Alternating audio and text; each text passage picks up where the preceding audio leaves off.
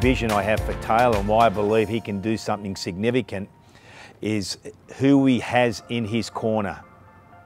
From the coaching staff, from the physiotherapists, from Phil Baird at Manly Golf Club, from the support of Manly Golf Club, from potential sponsors that are starting to invest in him and seeing him grow and change as a human being. Yes, he can already play golf, but there's a lot more to it than that. Then you've got someone like me that's in his life that brings completely different independent thinking to his life about what the word leadership means and how he's got to lead for growth and lead himself both on and off the golf course. He has some real special people speaking into his life, and that's why I believe he can make it.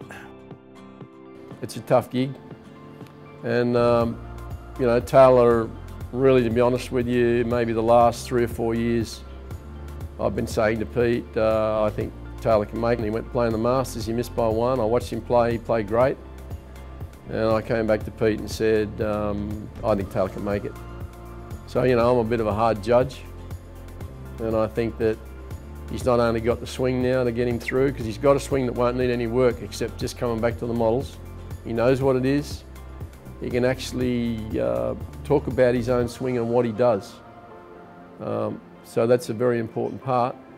He's 23, he's not too old, and he's got a good support team around him, which is a very important thing as well.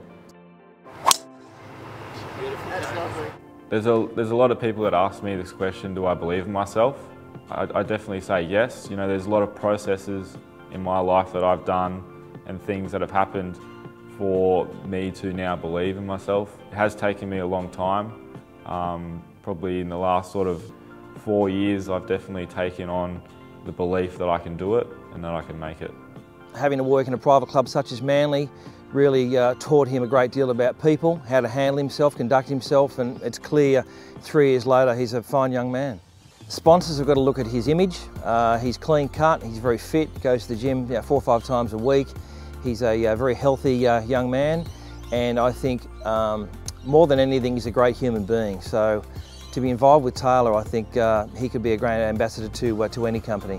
Taylor really appreciates every single dollar that's invested in him by an individual or a corporate partner, and he really understands that he needs to respond accordingly to that interest and investment that's being made in him by protecting and enhancing that brand and the associations and partnerships that he has.